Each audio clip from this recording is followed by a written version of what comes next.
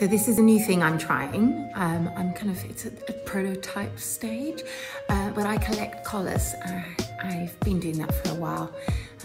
Don't ask me why, I just love them. Vintage collars, antique collars, a lot of them.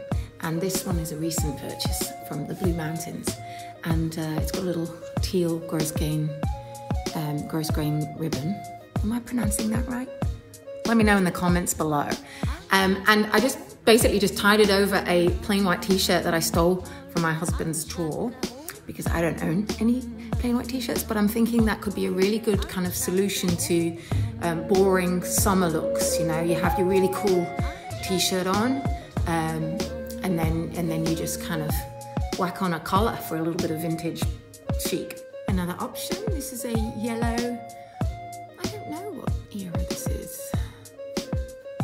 Probably 50s, but possibly 30s. I don't know. Comments below. Yeah, this is really cute, a little two-tone. This one's my favorite, this delicate lace. You could either have it kind of at the front with a little button maybe, or like,